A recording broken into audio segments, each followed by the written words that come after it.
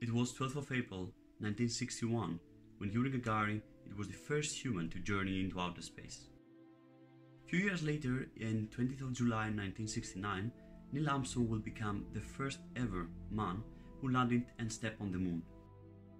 Today, 50 years after that moment, we have thousands of satellites orbiting Earth and other planets, we have rovers and robots in space, and finally we have the International Space Station.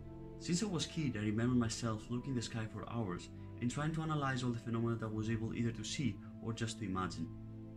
The last 7 years I was really lucky because I participated in various projects related to space science and satellite technology, and today I'm really happy to announce you my participation in the Career Astronaut competition of AdvancingX.